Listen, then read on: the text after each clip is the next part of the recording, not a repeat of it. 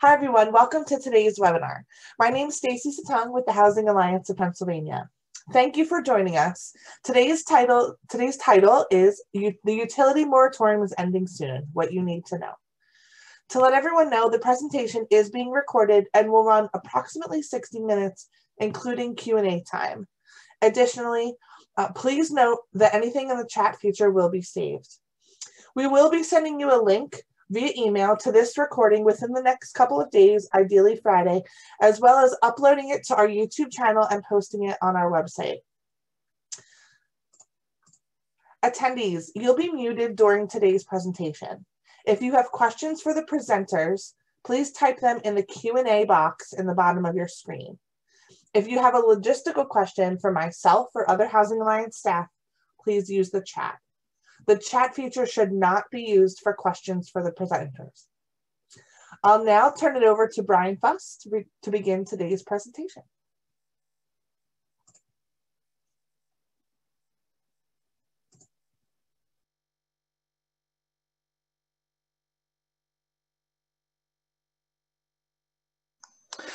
Welcome. Thank you for coming to the presentation today. And we are going to start with some welcome and introductions. So I will first say my name is Brian Fuss. I'm the Policy and Program Director at the Housing Alliance for PA. I just started in November, so I'm relatively new. We advocate for common sense solutions to housing issues within the Commonwealth. And we work very closely with PULP and CLS on evictions and also energy efficiency.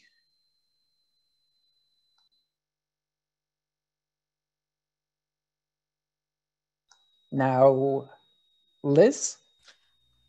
Thanks, Brian. Welcome, everyone. The Pennsylvania Utility Law Project is a statewide legal services program within the Legal Aid Network, and we work on a range of statewide issues that affect low-income individuals' ability to connect and maintain utility services to their home. And so we do so by representing low-income individuals and group clients before the Pennsylvania Utility Commission and in a range of policy matters before other administrative agencies and courts.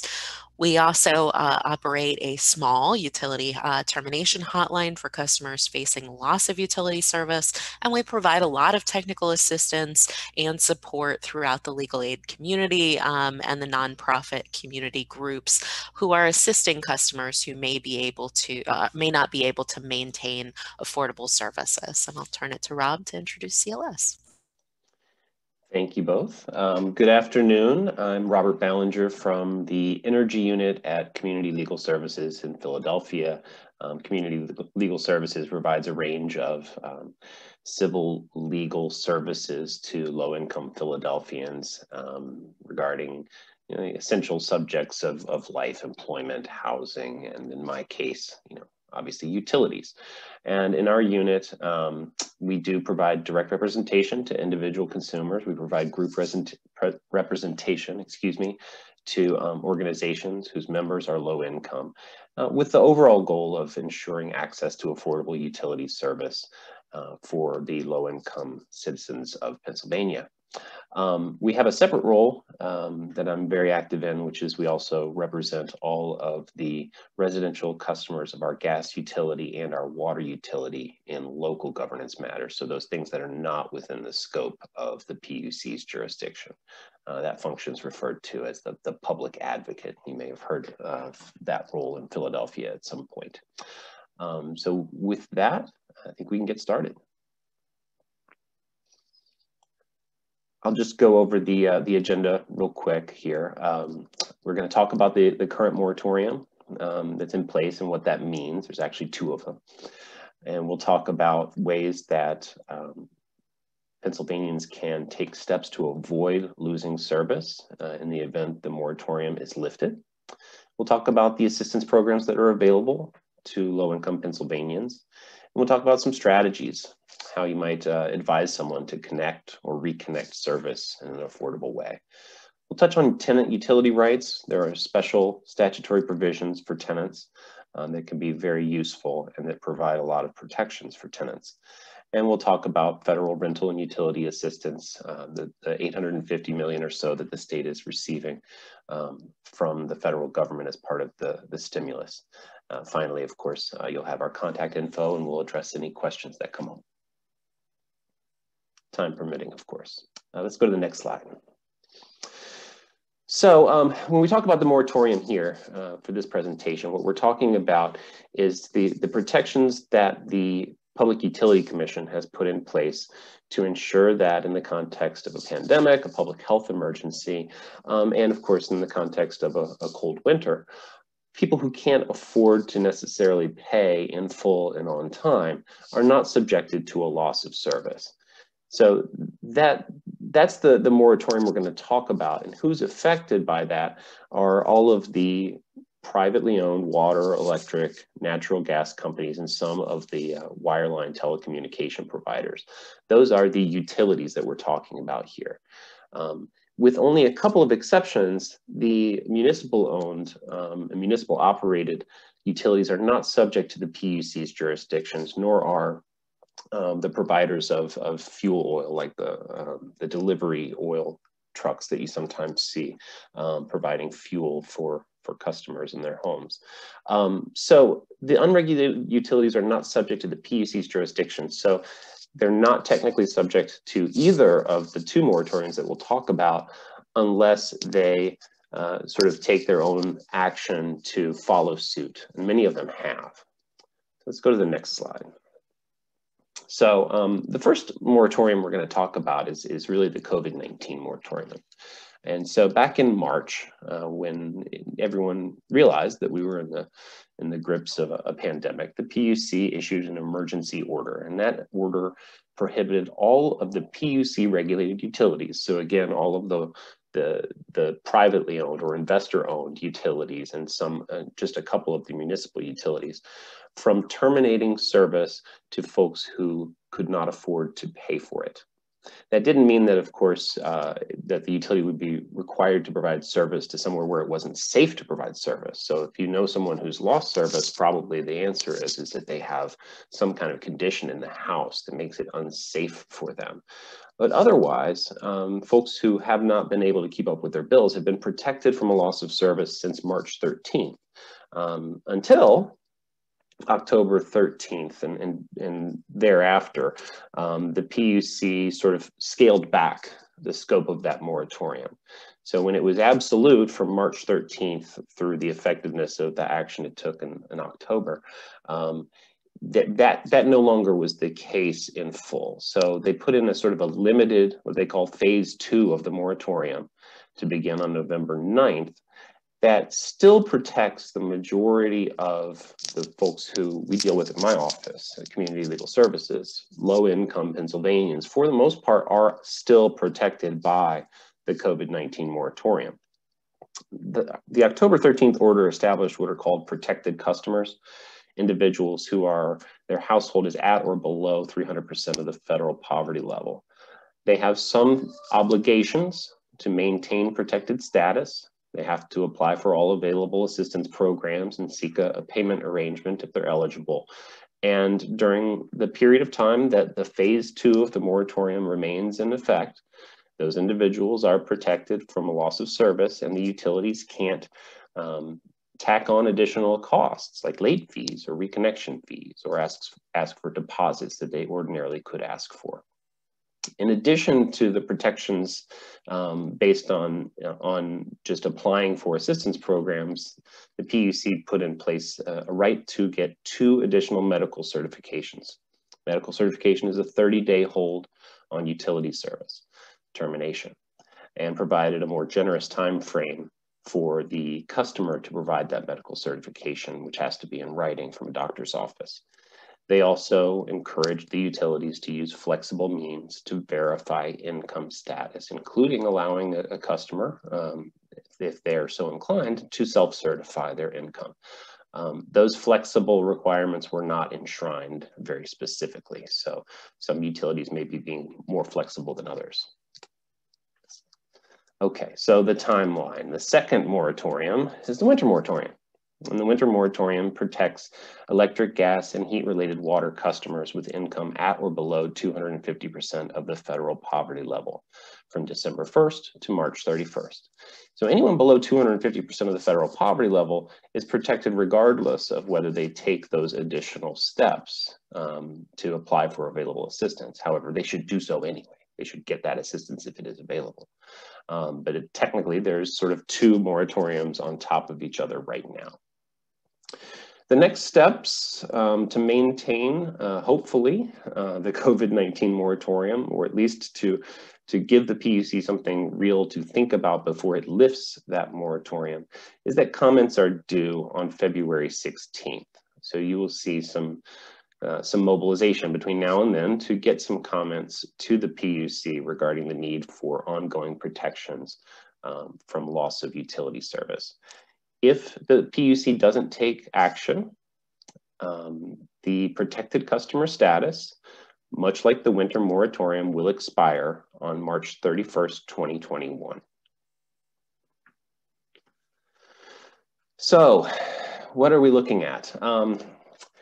You know, we can't know the full scope of things as they will be on March 31st, but we know as of the end of December that there are over 847,000 accounts that would be eligible for termination if termination were allowed to proceed at that time. And that's a 17% increase above what the number would have been on December 31st, 2019. In addition to the number of customers, the extent of the utility debts is massively higher than it was a year ago. The debts have reached nearly 812 million, as it shows here. So in light of that, those bad things that appear to be looming, nonetheless, the utility moratoria has been beneficial. It has reduced both the rate of infection and the rate of mortality. And this is from a nationwide study. So we believe the same is likely true here in Pennsylvania, that without the moratorium that was put in place in March, we would likely have dealt with a much steeper curve over the summer months and on into the fall, where we're now seeing a lessening of a very steep curve that we've seen. So let's move along. So what's that mean? That means that the expectation from the utilities anyway is that the order will expire. Much like the winter moratorium does every year, the COVID-19 moratorium would expire. So that means termination notices, right? And that can happen as soon as yesterday, because under the PUC's regulations, a termination notice has a shelf life of 60 days. So if the utility is allowed to commence termination on April 1st, it can deliver a notice as early as the beginning of February. So we may start seeing people, right, who are coming in and questioning, am I going to be able to maintain my service? And that's where we need to mobilize. So, as I mentioned, you know, there is a possibility the PUC could act. It is uncertain at this time if they will take action to extend the moratorium. There are some indications that that's possible. There are some indications it's unlikely. So we really don't know yet. And we have to look at really what's going on across the state with the spread of the virus and how the stimulus funds and other things can respond to the needs that have accumulated. But the realistic step to do now is to start preparing for the likelihood that there will be a wave of notifications and a real need for customers to have good information to take the steps necessary to protect their service. So what can you tell clients and constituents who are at risk of shutoff? There are a number of different things, and these are sort of presented, I think, in what is sort of the order that we would recommend. First of all, it is important, you know, that even if someone can't pay in full, that they make some payment. A good faith effort to keep up with the bills can go a long way in arguing for a second chance with the utilities. So we do encourage customers always to pay what they can. Even if they've fallen behind, at least pay the current bill each month if you can. Contacting the utility, providing information about the household income and composition to see what types of programs and benefits may be available. Sort of the next step to take. Beyond that, there are assistance programs, and customers really, the PUC has made it clear in that phase 2 order that to remain protected under that order, customers should apply for all available assistance programs. And of course, that's a good sort of policy objective anyway. We want people to get the help that they need if it is available to them. So the utilities can provide directions and applications, and our constituents really should try to apply for those programs. There are special protections that are available for certain customers. So obviously, if someone is medically vulnerable, they may have a different set of protections available to them, including the right to file a medical certification. And in some utilities, there are exceptions to other limitations on assistance programs. For example, some of the programs have maximum benefits, but folks who may be medically vulnerable could be exempt from those maximum benefits. Victims of domestic violence have additional protections under the state statute. So the Public Utility Code recognizes that victims of domestic violence can be in a position of having increased vulnerability to a loss of utility service, particularly when their abuser has limited their access to the things that are necessary for them to remain connected and to address all of the household obligations. We're going to talk a little bit about some special rights for tenants later, so just flag that for later. And if someone's not available, someone is not eligible for these assistance programs, what they really need to do is try to get a payment arrangement, something affordable to make payment and continue service going forward. There are limited statutory rights to that, which is why it's important to have a positive payment history so that the utility can see that it's worth giving another shot to a customer who may not have the statutory right to it. Finally, any customer who believes that the utility has an obligation to serve them in a way that they're not being served can seek to dispute the utility's actions. And there are internal dispute processes, and you begin that by telling the utility, I want to dispute the bill. I want to dispute your denial of my application. I want to dispute this shutoff notice because I don't think you should be shutting me off. And that should trigger a process within the utility. And the client should really be advised at that point to also say, I want a written report of the outcome of my dispute. Because with that written report, the customer can then file a PUC complaint that the utility has not addressed their dispute adequately. The customer can go straight to the PUC, but each of these steps, if taken in succession, will continue the service in place as long as the subject of the dispute is whether or not the utility should be able to proceed with the termination. The last resort is always really to consult with a bankruptcy attorney. Bankruptcy is kind of the silver bullet. It freezes all collections on your outstanding indebtedness, not at the end of the road, but at the beginning of the road. So as soon as you file, the utilities have special obligations. They actually are forbidden from taking actions that can result in your loss of service. They have the right to demand some payment within 20 days. But if someone is facing a loss of service and they're eligible for a bankruptcy and potential discharge of the utility debt, that's something they really should consider. And so they should really try to find a bankruptcy attorney if they're at that point. I think that might be my last slide. Let's see what's next. Yeah, that's it for me for now, but I'll be happy to tag in on the Q&A, and I'll turn it over to PULP.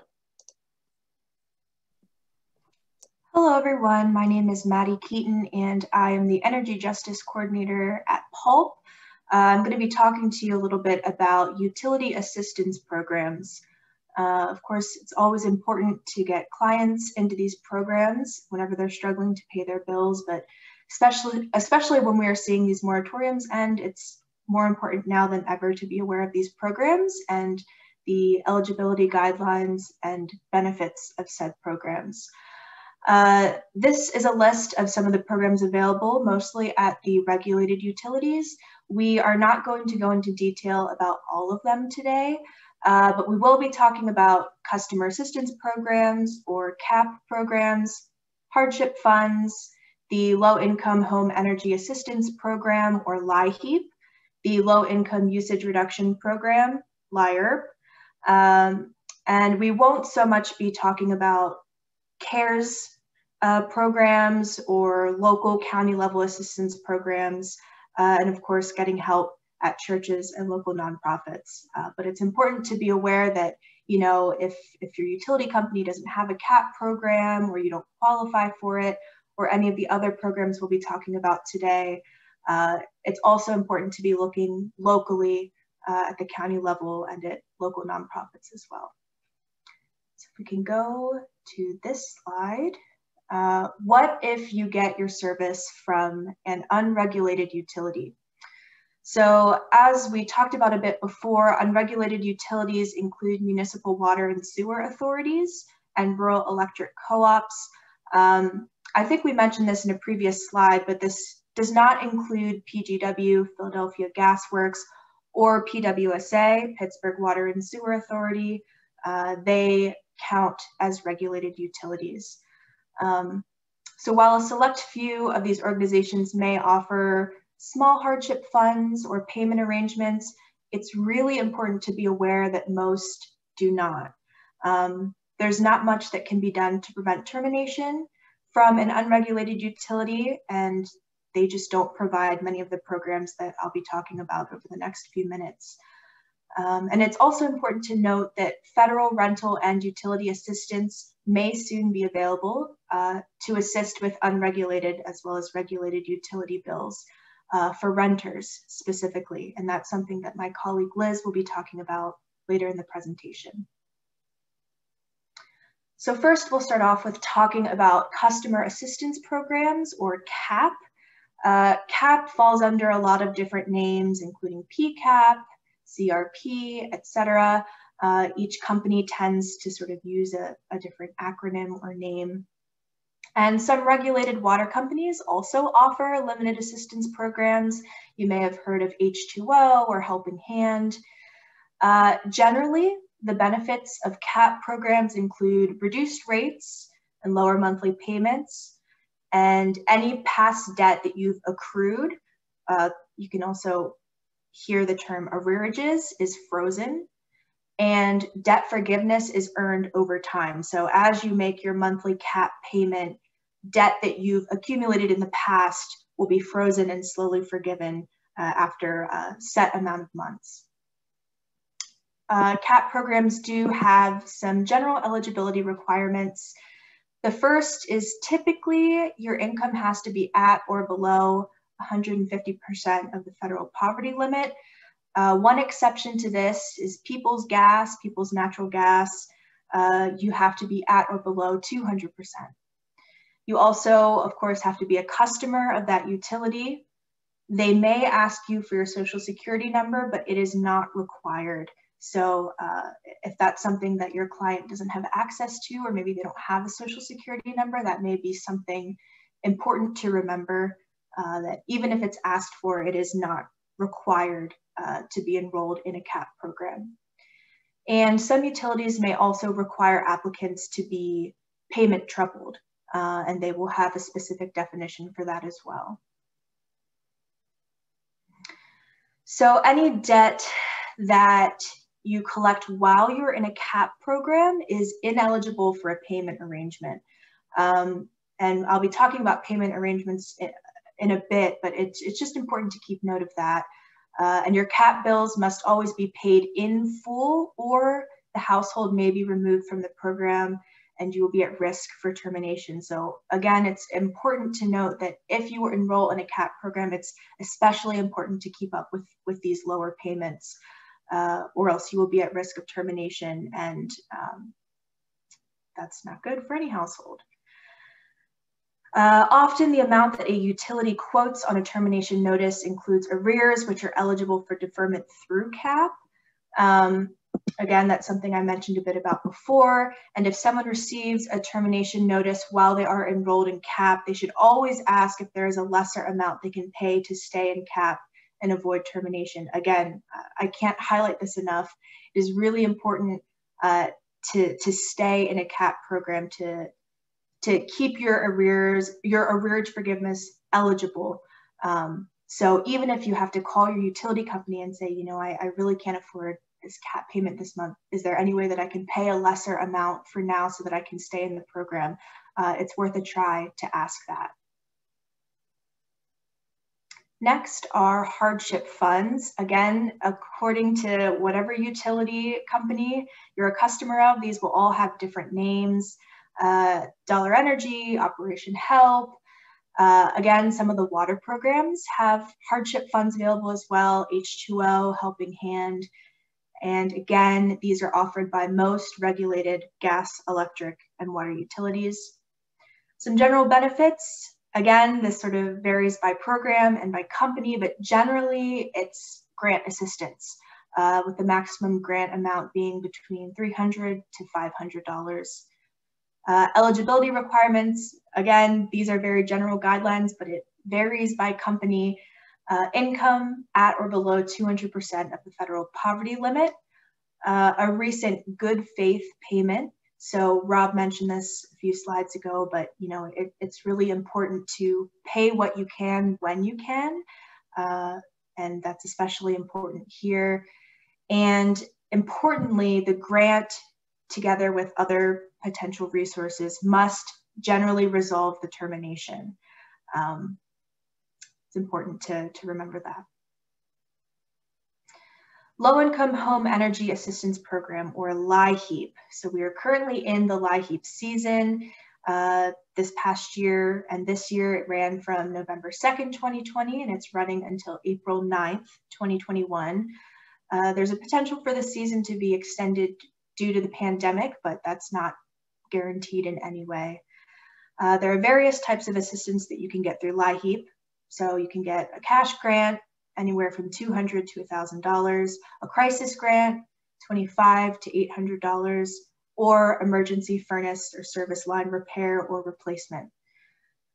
Some general eligibility guidelines, a number you'll be hearing a lot, again, 150% of the federal poverty limit. You have to have a home heating responsibility, so you are in charge of paying the heat for your home. You have to be a Pennsylvania resident. And specifically to be eligible for the crisis grant, you must also have an actual or imminent home heating emergency that can be resolved by the crisis grant specifically. So similar to the previous program I talked about. And it's pretty simple to apply. Generally, you'd be able to apply in person at a county assistance office, but many of those are closed right now due to the pandemic, so you can apply online. If your client does not have access to a computer or internet access, you can request hard copies to be mailed to you that you can, physical copies that you can hand out. Tenant eligibility. So there are specific requirements in place if you are a tenant and you want to have LIHEAP funds, if you're struggling to pay your heat. If heat is included in the rent, the tenant is eligible for LIHEAP assistance. The exception with this is public housing recipients whose rent is based on a percentage of their income. And in this case, if your heat is included in your rent, the grant will go directly to the applicant or the tenant, not to the landlord or the property manager.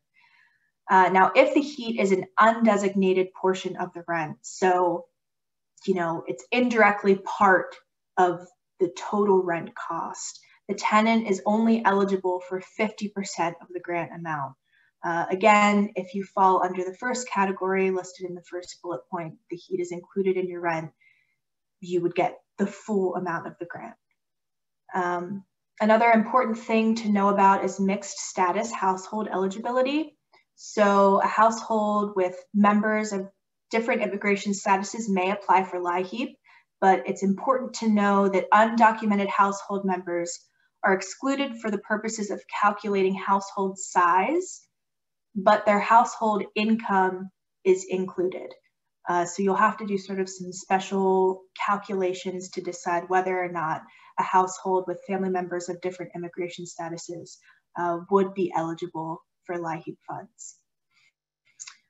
We actually recently, I believe in November, did a webinar on LIHEAP where we went into these details a lot more. So if you're interested in learning more about LIHEAP specifically, please be sure to check out our recording of the webinar. It is on YouTube. I believe it's on the Pennsylvania Legal Aid Network's YouTube channel. So if you don't feel like typing in the link, you can just search LIHEAP webinar with PA Legal Aid Network and it should come up. All right, next is the Low Income Usage Reduction Program, or LIRP. So there are Maddie, lots of— before you move on, there was a good question in the chat box that I want to make sure that we're answering questions as they come in, but about LIHEAP and tenant eligibility that I think is important to clarify before we move on to LIRP. And the question is just some clarification around when heat is included as a portion of rent. So if you can go back to that slide really quickly, I just want to clarify that, yes, if you are a renter and your lease or your rental agreement includes heat, you can still access LIHEAP assistance. If it is an undesignated portion, so say heat is included, you pay, $800 a month, then you would only be eligible for 50% of the grant amount. But if you have a rental agreement that says you owe, $800 a month in rent, and then you also have to pay to, the property manager or the landlord this amount for the heat, you are still eligible for LIHEAP and should absolutely apply. That grant will go directly to the individual because DHS does not have a vendor agreement with every landlord. So that's the distinction I wanted to make. And sorry for jumping in. You can keep going. No, yeah, I just want to make sure that was I'm just chugging along, and so I see that things are popping up, but yeah, please stop me again if any other questions. But those distinctions are very important, and they are a bit confusing. So we're happy to talk a little bit more about that at the end as well, if it would be helpful. But now to move on to LIRP. So some of the benefits of LIRP: energy audit and education. Energy conservation measures could be installed in the home, and there's a long list of different measures that could be installed, including, appliance replacement, insulation, heating equipment repair, etc. There are also some limited health and safety measures that could also be included, including the installation of smoke detectors, ventilation, some other things. So it sort of varies case by case based on the energy audit of the individual home. To be eligible, generally, it's up to 200% of the federal poverty limit. You have to be a Pennsylvania resident for at least 9 or 12 months. Again, this varies by company. You have to have high usage, high energy usage. And again, this number will also vary by company. And if you are a tenant, you are eligible for this. You just have to have landlord approval. And it's important to note that the Federal Weatherization Assistance Program, or WAP, and Act 129 programs are also available. They provide very similar benefits. So you can look into all of the programs to help make your home more energy efficient and thus lower your bill.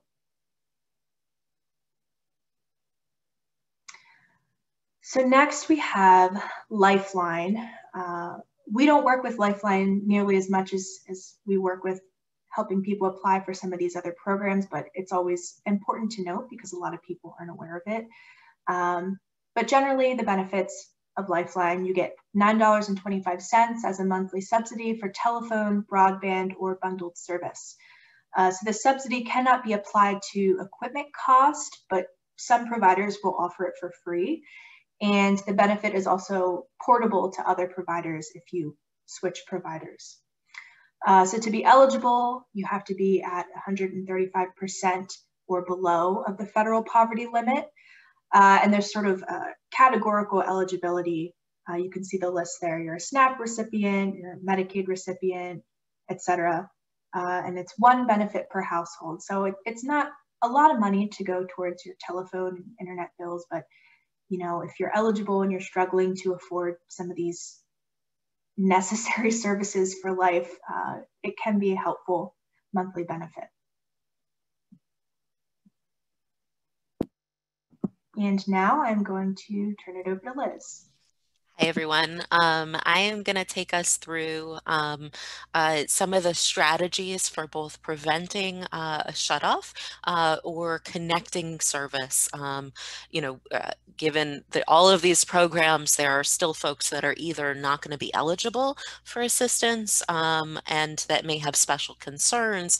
So what happens, right? And both PULP and CLS and other legal service providers across the state and social service providers see this every year, right? Because there's always folks that can't stay connected to service. And so there are a number of rules that will protect vulnerable customers and low-income customers from the loss of service. So it's important you all know about what those strategies are. We certainly are looking at a much different scale than ever before, and we are anticipating a lot of high call volumes. I've talked with utilities the last couple of months. They are ramping up in many of their call centers to be able to handle what's coming. But it's important for all of you to know to be able to refer people in the right direction. So I'll start off with here's our, Rob talked about, some of the advice that we give to clients: pay what you can, contact the utility. But where are the customers' rights? And so the first one, the best strategy for preventing a shutoff is going to be getting people into the right assistance programs if they are eligible. So that is always the first line of defense. There are some really great programs out there. Generally we see that a lot of these programs are only at about 20 or 30% enrollment rate for those estimated to be eligible. So there's certainly a lot of people that we can still connect with those programs. The second is if there's no available assistance programs, there might be payment arrangements available. And so I'll talk a little bit more about both payment arrangements and medical certificates if somebody is facing an imminent termination. In a moment, I want to dive deeper in that, but there's a couple other strategies that I'm going to talk about now briefly. One is, and Rob mentioned this before, that there's additional protections for victims of domestic violence.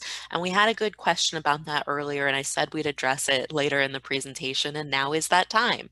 And so victims of domestic violence, if they have a protection from abuse order, whether it be a temporary PFA, an emergency PFA, or a final PFA, or if they have some other court order issued by a court in Pennsylvania that shows the person as a victim of domestic violence, they will have some additional protections.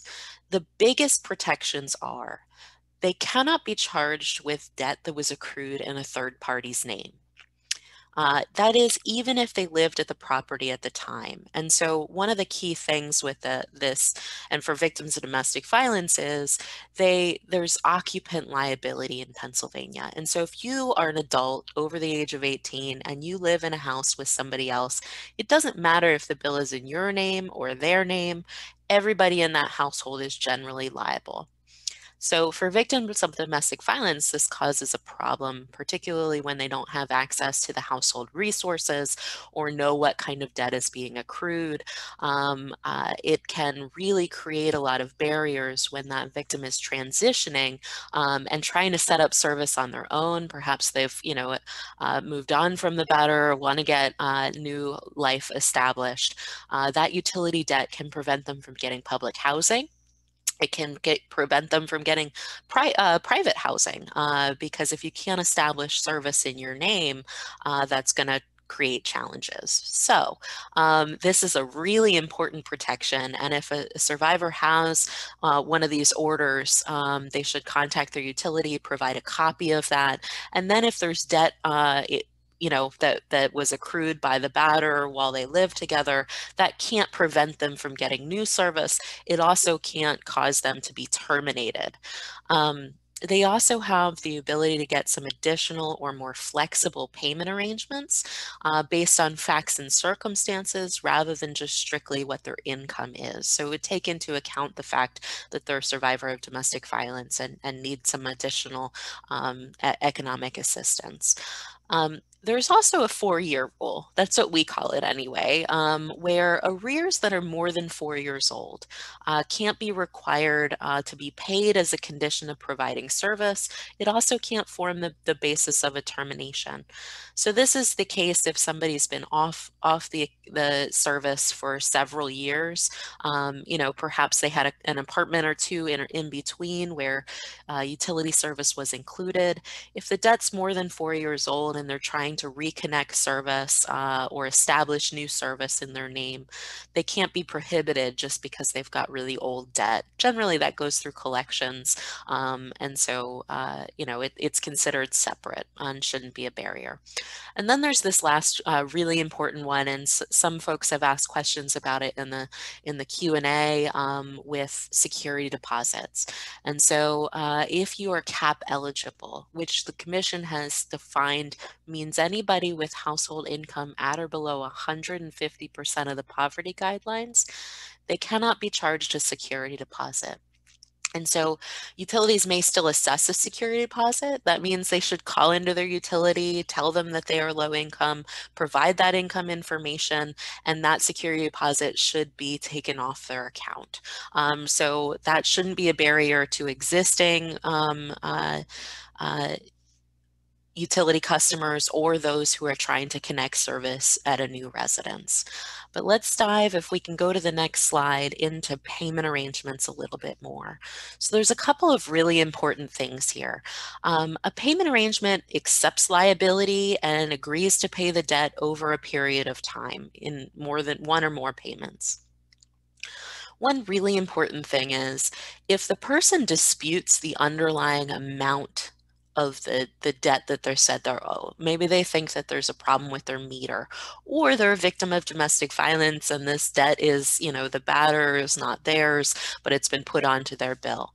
Accepting liability for that debt and agreeing to a payment arrangement can get the person in trouble. They've then agreed that they owe the debt, and so they can't continue to challenge it. So not accepting liability for debt that you don't think you owe, that may be a reason to file a complaint with the utility and then possibly with the PUC. The other big thing is trying not to agree to a payment arrangement that you can't afford to pay. And so an important thing to keep in mind is that the utilities have really wide discretion for the length of time that they can issue a payment arrangement for. There are some requirements for utilities that you know, have or for the commission, if the commission is going to issue a payment arrangement. But as far as from the utilities perspective, they could issue a longer one. So we've noted in this presentation, some of the utilities have set up kind of automatic payment arrangements that if you call in and you have debt, you can, without talking to anyone, go through the automatic voice service and set up a payment arrangement. Those are not going to be based on household income. And so if you're working with a low income person, if they just agree to whatever payment arrangement is given to them through the automatic system, they may have been able to get a more generous payment arrangement based on their income.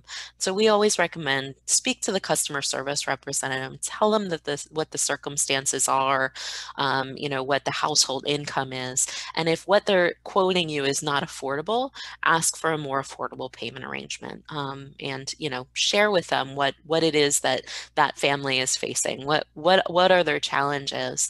And again, Rob mentioned earlier, we always recommend pay what you can when you can. That becomes really important when you're trying to negotiate a more favorable payment arrangement. If you can show that you've been trying, right? Even if it's, I tell my clients, even if it's $5 a month that you can pay to show that you are making an attempt, that your income really isn't enough to allow you to pay that full amount. The utilities are generally very willing to work with you if you're willing to work with them. So can we go to the next slide, please? So this provides, I mentioned the commission has some requirements they have to fit within if the commission is going to issue a payment arrangement. And so if you go to your utility and they say you've already broken a couple payment arrangements, we're not going to give you another one. That customer can then call the PUC and request that the PUC issue them a new payment arrangement. Generally, the PUC can only issue one payment arrangement. So this is like a last bite at the apple. And so they generally, if you've broken that one again, they can only issue another payment arrangement if the household has had some change in income. Or household composition. So it's important to go to the PUC if you need that payment arrangement, but know that may be the last shot. They can, for somebody at or below 150% of the poverty guidelines, the payment arrangement can be up to 60 months if they're a customer. And a customer means they're either currently on or they've been shut off in the last 30 days. If they're attempting to reconnect service after that 30 days has passed, the commission is more limited in what they can issue. And so there's some time frames on there. You'll all get a copy of this presentation so you have it to reference. But for now, let's move on to the medical certificates. So medical certificates are a really important tool, especially when a family has somebody in their household that has a serious illness or a medical condition, and it can delay termination. It does not resolve underlying debt, and it is not a long-term solution. So it is really important that if you are helping somebody get a medical certificate, that you also help them get grant assistance, get enrolled in a CAP program, or get other utility assistance that will help address the underlying debt. But to know about what the medical certificate protections are, a household can obtain a medical certificate if they or anyone in their household, any of their household members, has a serious illness or a medical condition which requires utility service to treat that illness. And so that would be things like diabetes requires refrigeration, and so that may be necessary. But this is a decision whether or not that person fits the criteria. That's a decision that's reserved between the doctor or the physician assistant or the nurse practitioner and their patient, whether or not that that certifying individual believes that client rises to that level and meets that definition. So it's not up to the utility to look at whether or not the underlying illness fits that definition. That is something that is purely within the purview of the doctor and patient, or the physician assistant or nurse practitioner. I say those three because they're the three types of professionals that can sign a medical certificate. I know we're running short and there's a lot of information to cover, so I'm going to sum up that medical certificates, essentially, they stop termination for 30 days. You can get up to 2 renewals even if you aren't paying anything on the underlying debt. If you are paying your current charges as they become due, you are entitled to get additional 30-day medical certificates for as long as you're keeping up with your current charges, regardless of the underlying debt. But again, doesn't treat the symptom, right, and pay and catch people up with what they owe. So it's important to also deal with that debt. I do note, as long as there are other protections to use, a medical certificate is a last option. It is a delay. It provides really short-term protection, and it's a hassle to get one from your doctor, right? It requires you to go into your doctor, be seen, which sometimes requires an expensive copay or a long wait time. So there are a lot of other things we talked about today that I would recommend first. And if all else fails and the person has a severe illness or medical condition, then seeking a medical certificate can get some additional time for that family. Let's go on to the next slide then. A couple of you asked about the FPL level, and this is it. And so based on the household members and the various levels of FPL, this will, again, we're providing these slides to everybody who's registered, so they will be made available and you can reference back to this. These are the 2021 federal poverty guidelines. So I do note that the 2020 federal poverty guidelines are still in effect for LIHEAP through the end of the season. So that's a little bit lower guideline than these 2021, but all the other programs generally will follow the 2021 guidelines now that they're in effect.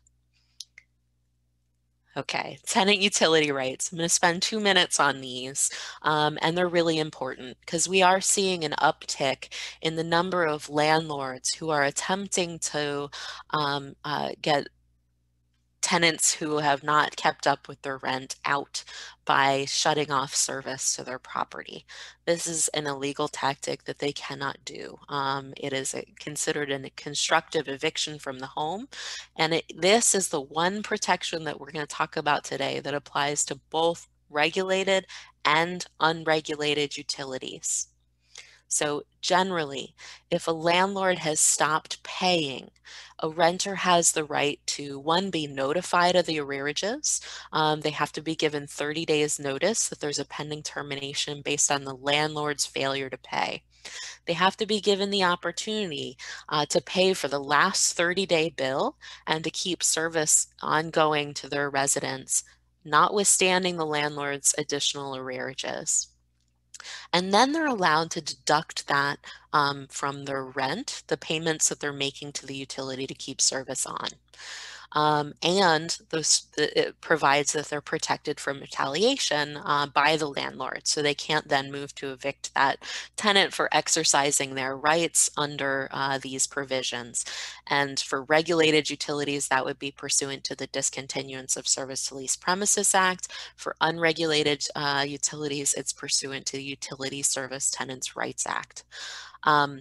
I also want to note that these laws also protect against the landlord contacting the utility and saying, I'd like to cut service to this residence. It doesn't matter that they are the owner.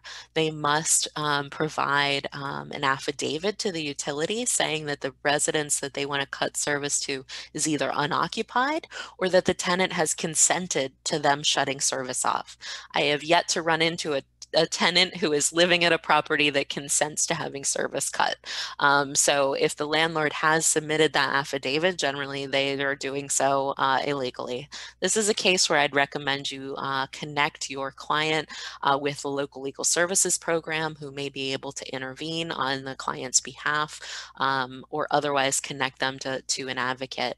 You can also have them call our utility hotline, though in unregulated utility cases, we are given their local laws. We're statewide programs, so we're not able to go to local court, which is why the local utility services, our local legal services program is the best referral there.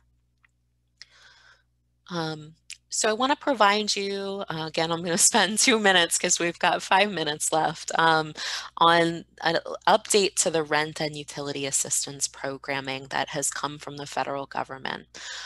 So back in late December, I'm sure everybody on this webinar well knows that there was $25 billion coming from the feds in rental and utility assistance that is available to renters. Pennsylvania received about just shy of 850 million.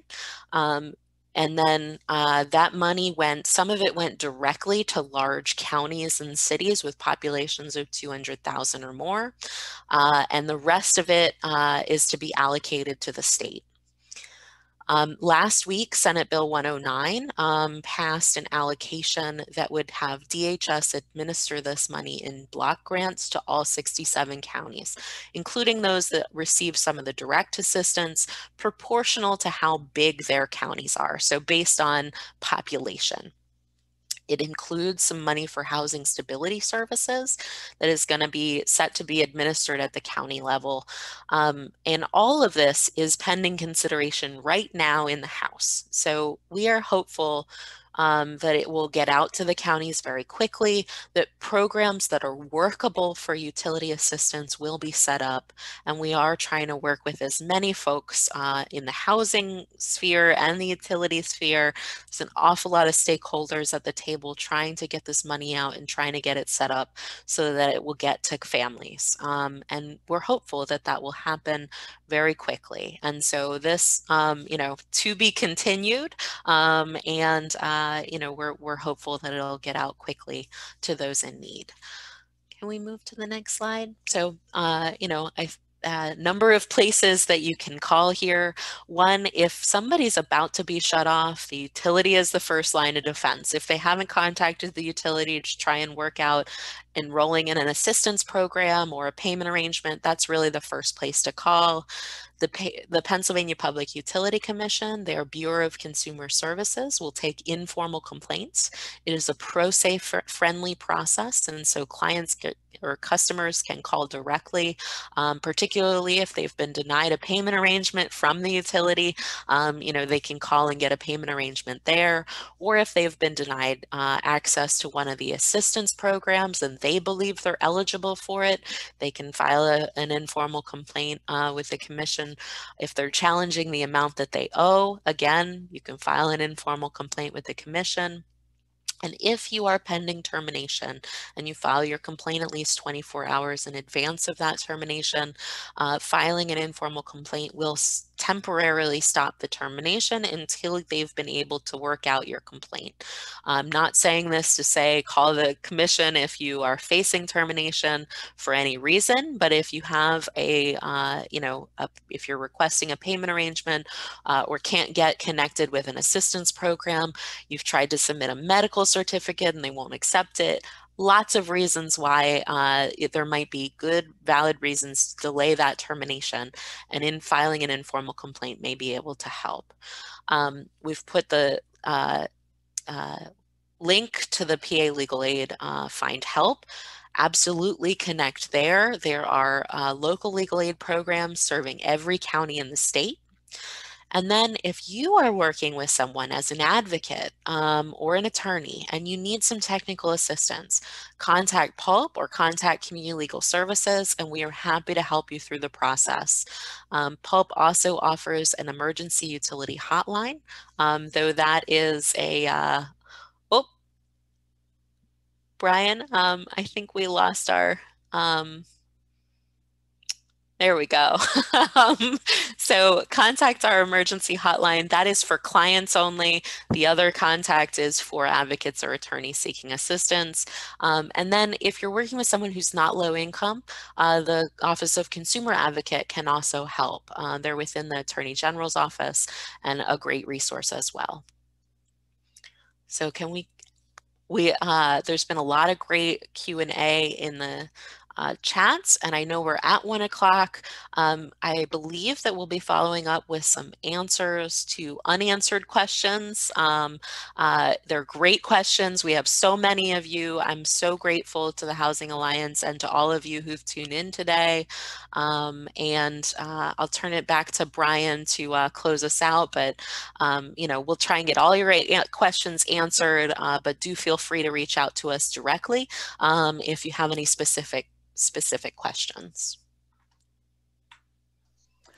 Thank you all very much for that wonderful and informative webinar. I hope you all enjoyed it. We will be sending out the slides with all the information, and we'll be sending out answers to some of the questions too. So please be on the lookout for that. And we thank you for coming. Take care.